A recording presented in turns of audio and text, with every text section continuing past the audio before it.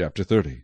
The word of the Lord came to me again, saying, Son of man, prophesy, and say, Thus says the Lord God, Wail, woe to the day, for the day is near, even the day of the Lord is near.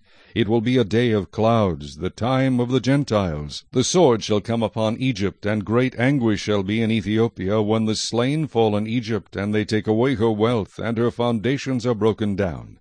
Ethiopia, Libya, Lydia, all the mingled people, Chub, and the men of the lands who are allied, shall fall with them by the sword.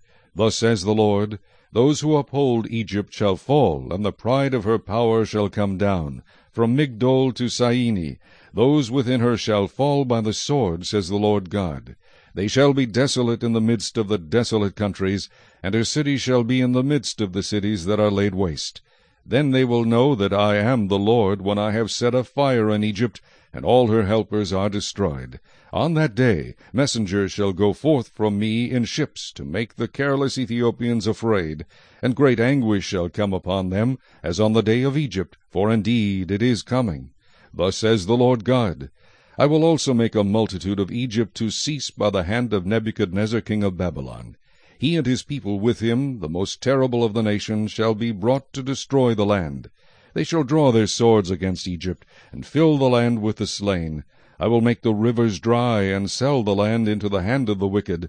I will make the land waste, and all that is in it, by the hand of aliens. I, the Lord, have spoken. Thus says the Lord God, I will also destroy the idols, and cause the images to cease from Noph. There shall no longer be princes from the land of Egypt. I will put fear in the land of Egypt. I will make Pathros desolate, set fire to Zoan, and execute judgments in No. I will pour my fury on Sin, the strength of Egypt. I will cut off the multitude of No, and set a fire in Egypt. Sin shall have great pain. No shall be split open, and Noph shall be in distress daily. The young men of Avon and Pi-Beseth shall fall by the sword, and these cities shall go into captivity. At Tahapnehes the day shall also be darkened, when I break the yokes of Egypt there, and her arrogant strength shall cease in her. As for her, a cloud shall cover her, and her daughters shall go into captivity. Thus I will execute judgments on Egypt.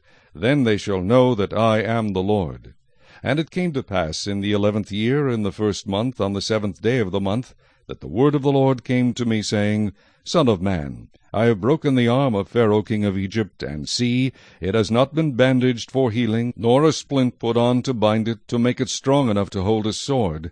Therefore thus says the Lord God, Surely I am against Pharaoh king of Egypt, and will break his arms, both the strong one and the one that was broken, and I will make the sword fall out of his hand. I will scatter the Egyptians among the nations, and disperse them throughout the countries.